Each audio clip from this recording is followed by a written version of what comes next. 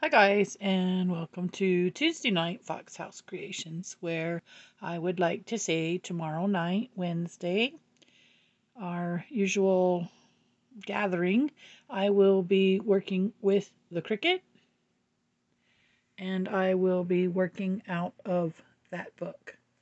I don't want to break any copyright laws, so I only gave you a brief example of the book, but it is called Making Miniatures with a Cricut Maker, and tomorrow I will show you where I got the book, how I got the book, and why I got the book. I've been just kind of going through some of my old stuff. This was a Gothic privacy screen that I made from obviously chipboard and an old mailer for priority mail. But anyhow, it sits up. Normally it would sit, if I can get it to cooperate, something like that. But I got it from Cricut.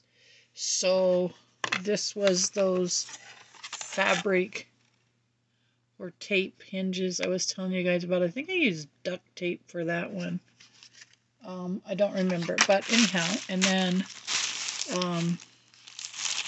for little crafty kitty, here's some of that honest to goodness doll hair I was telling you about. This is dark brown and blonde. So that is, as soon as I know you've gotten your other packages, I'll send that out to you. But I didn't want to send it until I knew you had gotten your other package I sent you. So that's kind of it in a nutshell. I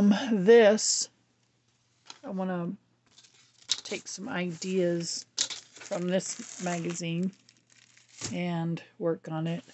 This is just little ideas and things you can